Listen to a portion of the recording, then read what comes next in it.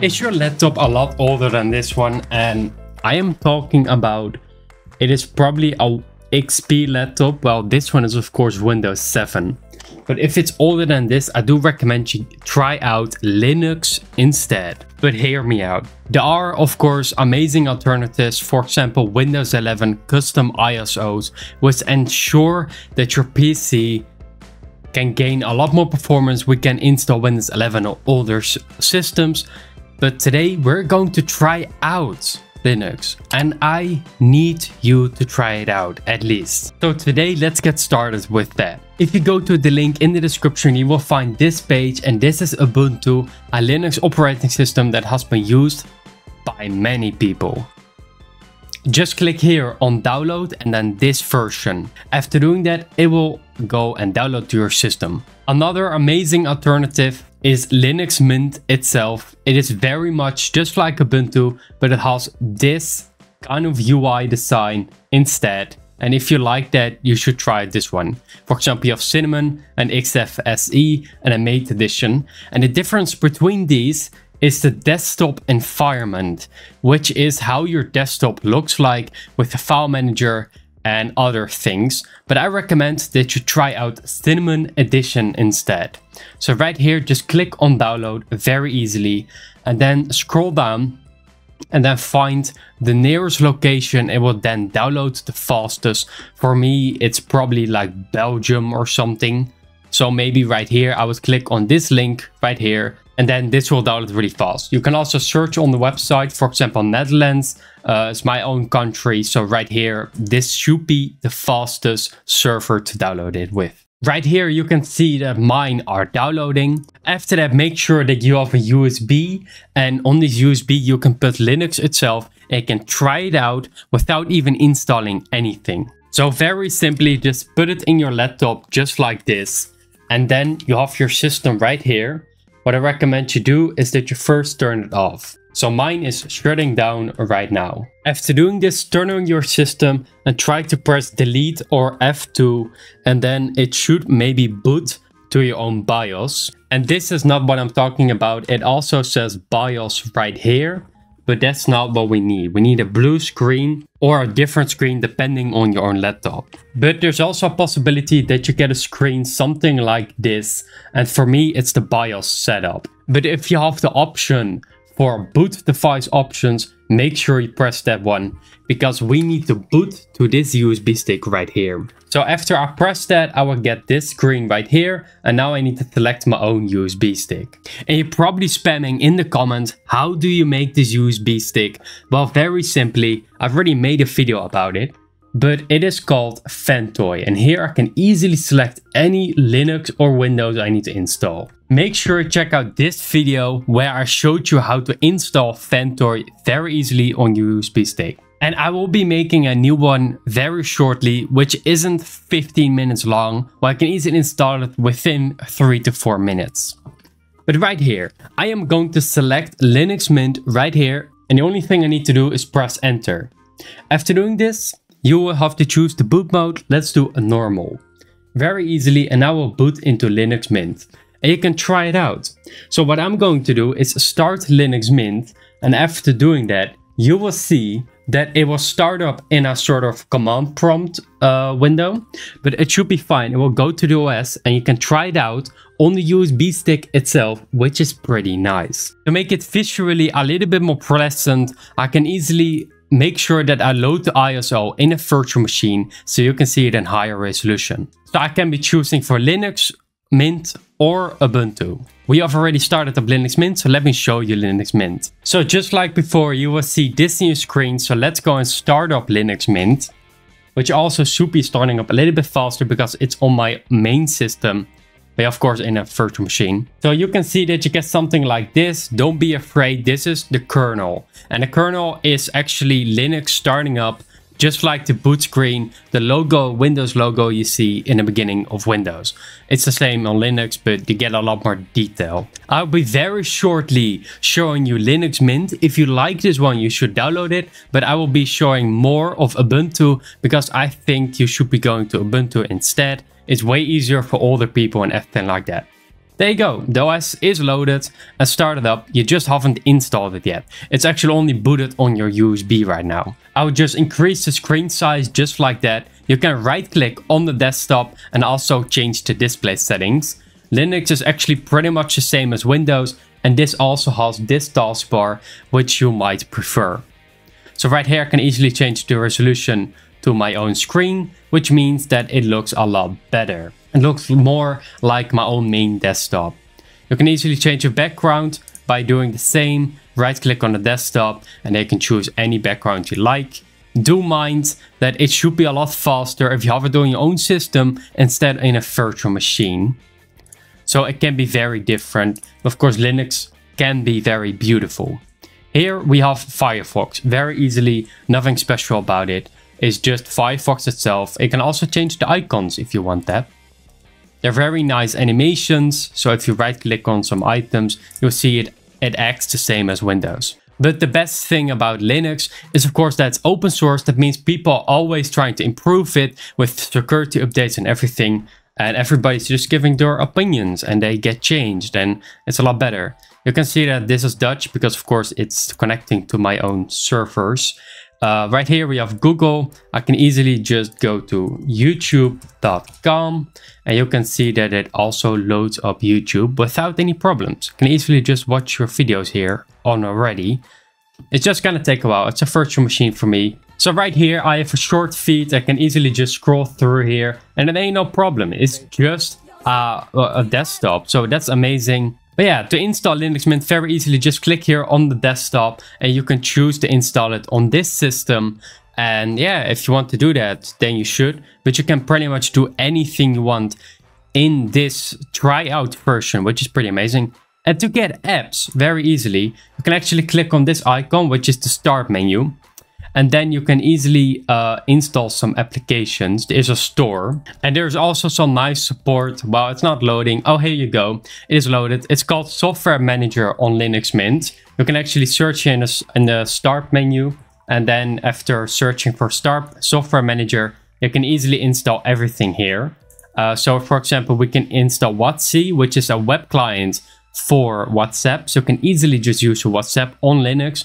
And there are also many other things here. And it's exactly the same on Ubuntu. But Ubuntu just looks different. A different UI, but it works the same. So if I switch it to Ubuntu right here, I can also try it out. And it is pretty much the same. Try or install Ubuntu. Very easily. The same startup. By the way, while we're waiting, make sure that you subscribe to this channel. And check out our promotions to the right here, because we're trying to do our best and grow as a company while we can teach you anything, tech tips, health advice, how to make your games and everything like that, all in creativity online. But yeah, let's get started with Ubuntu. It's gonna take a while, but not too much, of course. And like I said, the reason why I'm showing it like this and not with my own laptop I have right here is because it looks a lot better for you. So after starting up, you will see something like this. And Ubuntu is a little bit different. It immediately wants you to install Ubuntu, but you can still try it out. You can just close this window and it ain't no problem. But right here, it's going to ask you some questions. And after you do that, you're going to install Ubuntu. But you can easily quit that and do it later. Right now, I pretty much have to try out Ubuntu. And here, you can easily see that it wants me to install it. So you can check that out if you want to. So right here, we have Firefox. It's all the same. Only the software manager is now called App Center, which is the same. You can easily install your apps here. And if you ever can't find it here, you can easily just search on Google and ask anyone else about it, or just comment down below and we will help you with it. For example, Chrome. We want to install Chrome. Well, you can see that some things are not directly here. For example, Google Chrome is not directly here. So let's say you want to use Google Chrome. Let's go to Firefox. Very easily, the browser is already pre-installed. So after loading, just search for Google Chrome, download, and then mention Linux. Do mind, and this is all Dutch, so let me change it all to English, that you have to mention your own OS. For example, Ubuntu or Linux Mint.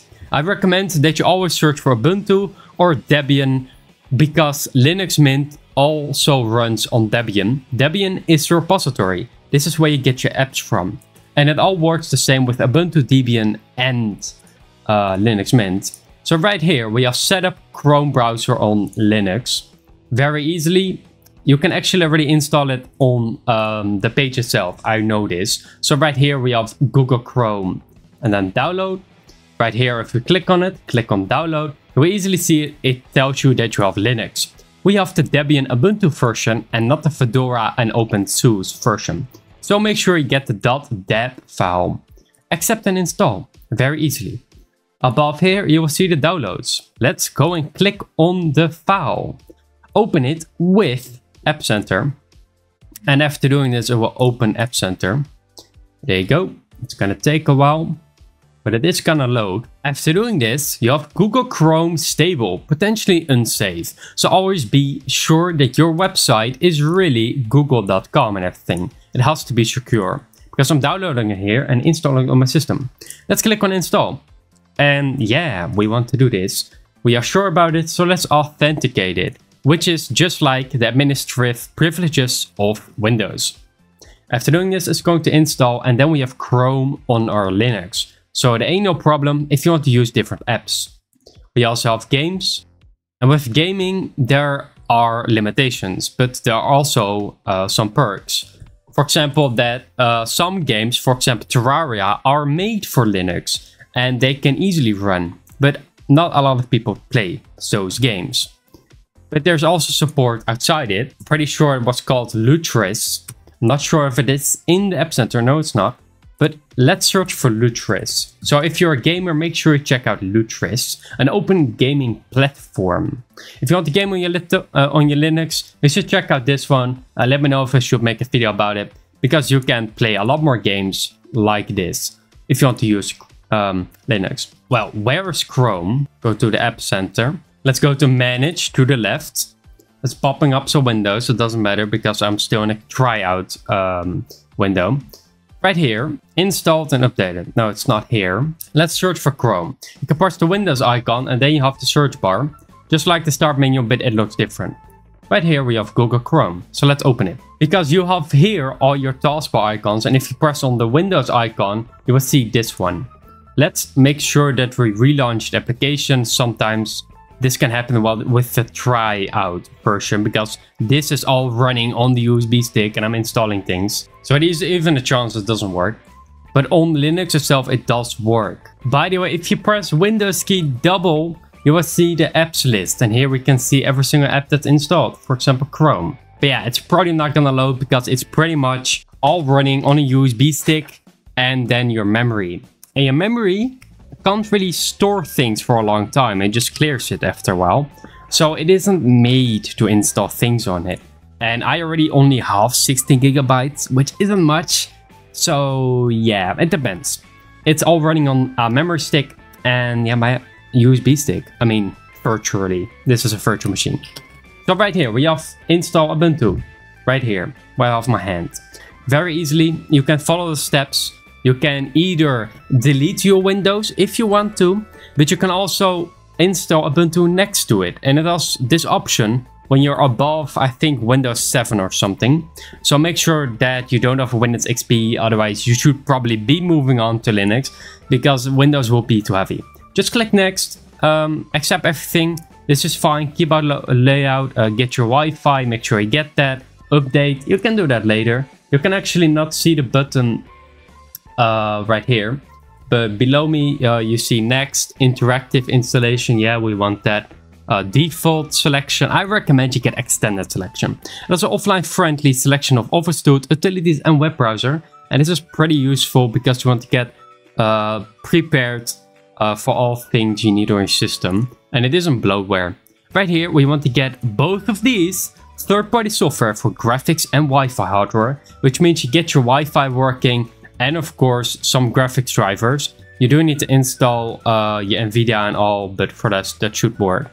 Right here we have an additional media formats, which means you can, for example, open MOV files and all, and MKV, which is a format which Windows struggles with if you don't have PLC media player, but Linux has it all built in. Erase disk in Ubuntu. Well, very easily. you can also get a third option, which is normally only shown if you have already Windows on it. So right here I have a beautiful image for you, and you can see install Ubuntu alongside Windows Boot Manager, which means you're installing it next to your Windows. But yeah, right here we want to erase the disk and install Ubuntu. Enter your own name, and these pop-ups are all a little bit buggy because it's running on a virtual machine and my memory. So we can call this Ubuntu, for example. We need a password, so I can easily enter one. It doesn't really have to be strong, and the required password go. My location, that's correct, and then install very easily. Don't touch any of these advanced settings, just install it like this and it should work. And now it is installing Ubuntu.